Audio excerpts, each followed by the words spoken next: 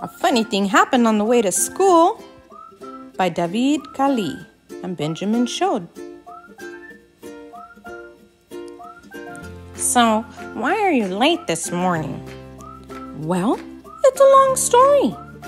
First, some giant ants stole my breakfast. So, I went to borrow bread from the neighbors next door. That wasn't exactly a good idea.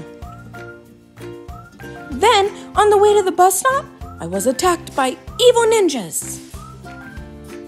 After vanquishing them, a sea of scary majorettes got in the way. And then, out of nowhere, a massive ape appeared and mistook the school bus for a banana. So, I hopped on my skateboard and then was seized by some mysterious mole people. So, is that why you're late? No, I easily escaped. It's just that right after, I suddenly shrank. And then I became gigantic. So I decided to take 3 colossal steps to school. But on the second step, I returned to my regular size and fell into a pond where I had to fight off a strange blob. Once I got the blob off my back, an elephant grabbed me by its trunk. Since the elephant parade was headed in the right direction, I still could have made it to school on time. It's just that there was an unfortunate incident with a mouse. Then I ran into a little girl who asked me to help find her grandmother's house. Since I never had breakfast, we stopped for a quick bite along the way. So, is that why you're late?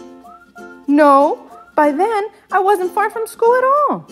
But I couldn't help following a boy going into the opposite direction. He was playing a magic pipe. So, I took a shortcut, but I must have made a wrong turn because I landed in an unusually large spider web. Luckily, I had my universal gadget belt. I was on my way again when I ran into Bigfoot, who asked me to take his picture. Yeti asked for one too. Finally, out of the woods, I found myself surrounded by a flock of sheep and a team of ducks. It made sense to help the farmers separate them. Then, because of my champion chess skills, the president called to see if I'd help save the planet from an alien invasion.